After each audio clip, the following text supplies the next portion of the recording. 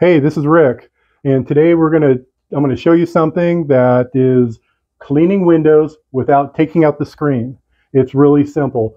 Aluminum frame, the vinyl frame, they're all as far as I know, they're all the same. I've never ran into one that's been different.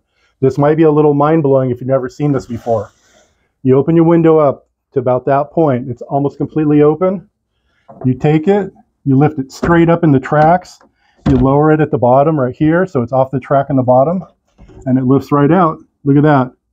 You can clean both sides of the glass, and if you want to see that, I have a full video on my channel. It'll show you how to do that. And then when you're done cleaning it, basically you do it in reverse. You slide it up, drops back into the track. Make sure the locking mechanism's on the right side. You really can't mess it up. It won't let you. And there you go. How to clean a window, or at least how to remove a window to clean it without taking off the screen.